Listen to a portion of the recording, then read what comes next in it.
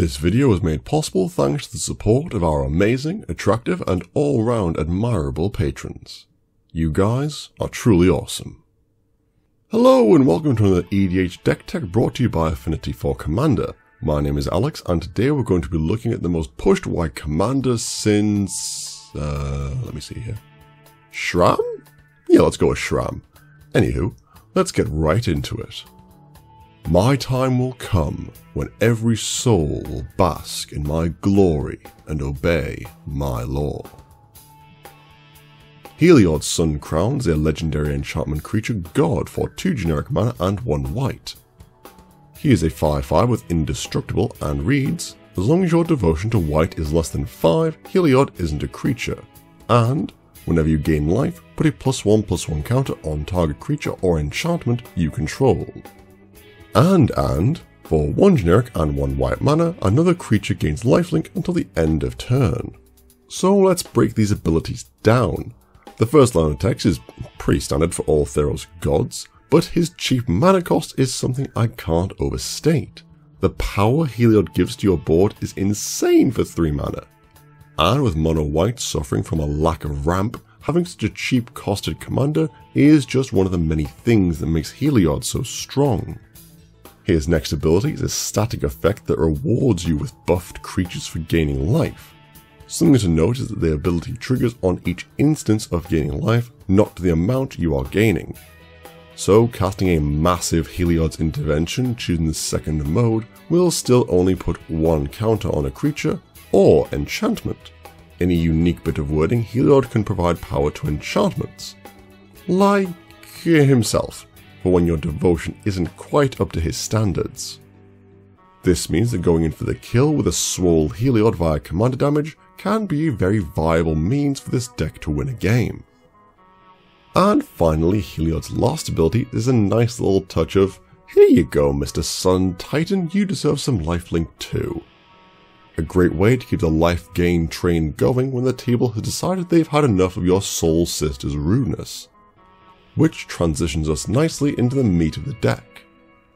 So let's get the obvious ones out of the way first. Heliod wants as many instances of gaining life as possible, so Soul's Attendant and Soul Warden are immediate includes.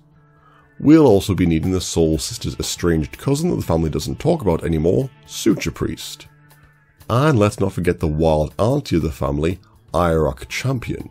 And how could we leave out the first Soul Mister himself, Daxos, Blessed by the Sun. Having any combination of this incredibly dysfunctional family out will see us gaining boatloads of life with every rotation of the table. And Heliod buffing our creatures an insane amount because of it. Now we need cards to fully take advantage of these counters and life gain. Ajani's Pridemate is still a solid powerhouse of a card, now able to get additional counters from Heliod to make him the swollest kitty in all of the land. We also have cards like Archangel of Thune to buff our entire board and Crested Sunmare to grow our board presence with indestructible equines. Speaking of growing our board, Resplendent Archangel can generate some fantastic flying blockers for us. Now she is admittedly harder to utilise than the Mare due to the need to gain 5 life in a turn, but if we can manage it, the Angels are 100% worth it. Now gaining life is all well and good, but the +1/+1 counters that Heliod provides are where the real power of this deck lies. Even if we don't have an Ajani's Pridemate or Sun Titan out to smack face, then these counters can still be placed on one of our Soul Sister cards. And trust me, you haven't lived until you've clocked someone with a 9/9 Soul Warden. But there are several cards that we can use to help utilise these counters further. Abzan Falconer granting all our buffed creatures flying means not only will our creatures not get flown over by any pesky dragons or sphinxes, but we can also avoid most of our opponent's creatures when attacking. Abzan Battle Priest giving our creatures life link means that our opponents will have to really think carefully about combat. Whenever one of your creatures blocks or is blocked, they will gain you life and also buff your creatures further if Heliod is about. And why not buff your creatures before they are dealt damage with the first strike provided by Einok Bondkin? Honestly, love these guys. White +1/+1 counter synergies can also be found outside of the Khan's block. Sen's Tacticianer is a great piece of tech at 1 mana to help block any and all incoming threats. With any combination of these guys out, your opponents will start to feel like they're playing against some degenerate Slither deck, asking themselves which one's giving them first strike and lifelink. Wait, how do they all have flying again? Delightful confusion and powerful cards, all coming from mono white no less. Well, let's get this out of the way while we're still in the creature section. Heliod does nicely infinite combo with both Walking Ballista and Triskelion. Through his means of granting either of these artifact creatures lifelink, you can move a counter from one of them to deal a damage to an opponent, which will gain you a life, allowing you to put a counter back on the creature. Simply repeat this until all of your opponents have been eliminated by the awesome power of mono white. Not the most fun interaction, I'll grant you, but we did ask for a competitive mono white commander and here we are. Maybe next time one that has the words draw a card on it, wizards? Please? For me? Anyway, moving on to the rest of the deck. White's means of ramps are just terrible.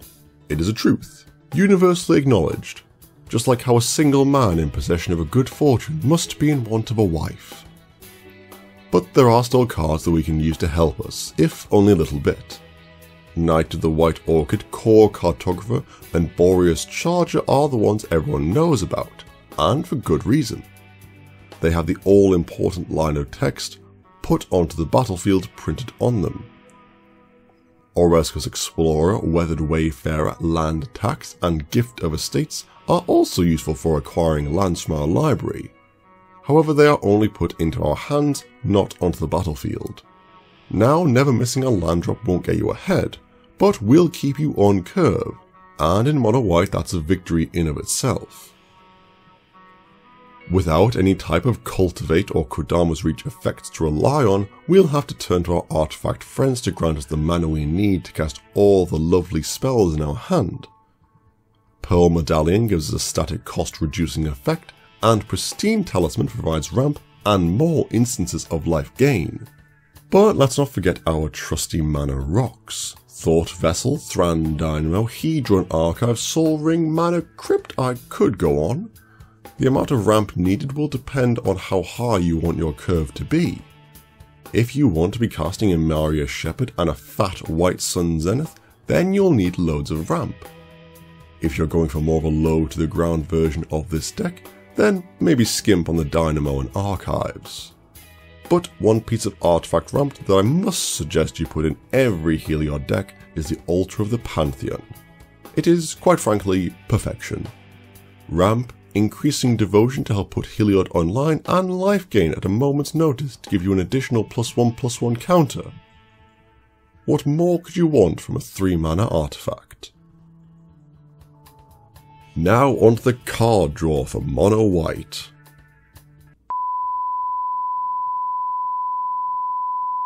Yeah, okay, that's fair. But with Heliod, anything is possible, even running cards like Etched Oracle and Mindless Automaton. Both cards that on their own are a bit, well, bad. But these cards can serve as great targets for our +1/+1 counters. Later in the game, they can draw us, quite frankly, a ridiculous amount of cards. Then we have the slightly less efficient Dawn of Hope. But it is creature generation as well, and is certainly not a terrible card. Endless Atlas can also serve as a solid means of drawing an additional card per each of our turns, provided we have the mana spare. And Well of Lost Dreams can be one of the best late game saving grace cards, allowing us to pay mana to draw each time we gain life. We will of course be gaining lots of life with our extended Fambling out, and we'll have the mana to spare, and drawing a huge number of cards is one of the best feelings in mono white. And for when casting our white weenies, Mentor of the Meek can help replace each of those cards in our hand for the low price of 1 generic mana.